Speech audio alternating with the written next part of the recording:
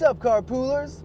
Corduroy Paco's mobile vlogging unit is back, and we're in Yuletide effect. It's true, kids.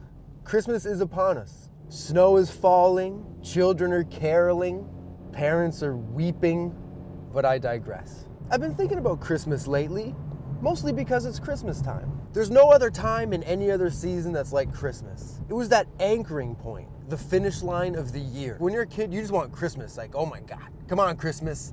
You open up those advent calendars with the chocolate, and every day is like a little tease. But don't worry, Christmas is coming. Every day you get a little present of chocolate. Meanwhile, all your presents are wrapped under that tree and you're going crazy.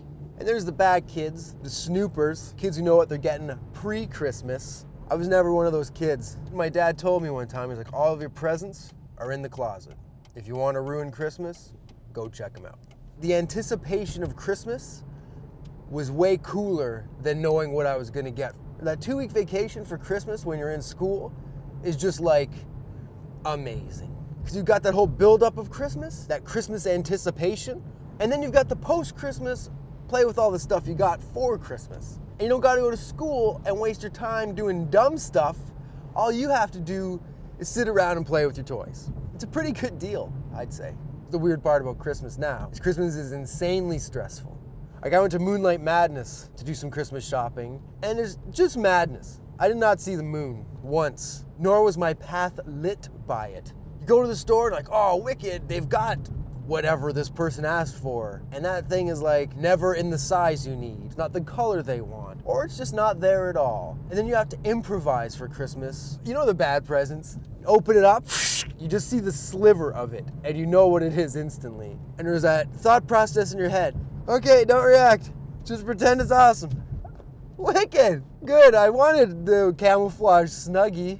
Thank you. I didn't put it on my list because I didn't think anyone would actually understand it. But you knew, and this is great. I can't wait to wear this to work.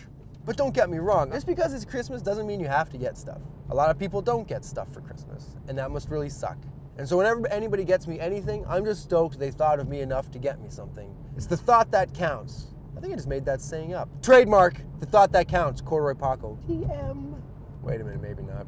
So Carpoolers, if you get a gift you're not really down with, just think about the person who bought it for you. You were important enough to them for them to think of you at this time of the season to hit you up with a gift. And that in itself is pretty rad. I want to wish you guys happy holidays. I want to thank you all for sticking with me over the year and keep coming to check out Corduroy Paco's mobile vlogging unit. You know what you can do for me for Christmas? You can like this video.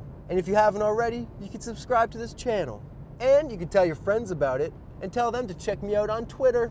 And while I'm self-plugging everything, you can check me out on Facebook. So there you go, things you can do for me for Christmas, which I guess is quite a bit when I just already said it's the thought that counts. But I was lying. It's the liking, subscribing, Twittering, Facebooking. 'Tis the season.